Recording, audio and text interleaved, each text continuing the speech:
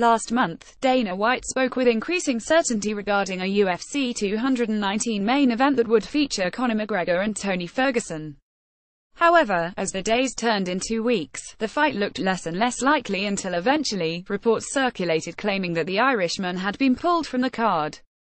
Copyright mcgregor. Although the report stated that McGregor's apparent removal from the December 30 event was due to his questionable behavior at a Bellator event in Dublin, fans have treated those claims with some skepticism, believing the lightweight champion had never even agreed to appear at UFC 219 to begin with.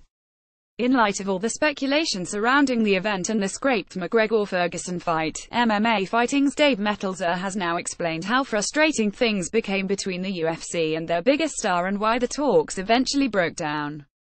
Meltzer: McGregor-Ferguson talks were going back forth were frustrating. UFC agreed to what he wanted, then he'd change what he wanted. Fight Ghost at Fight Ghost, November 24, 2017. Whether Meltzer's assertions are 100% accurate or not remains to be seen.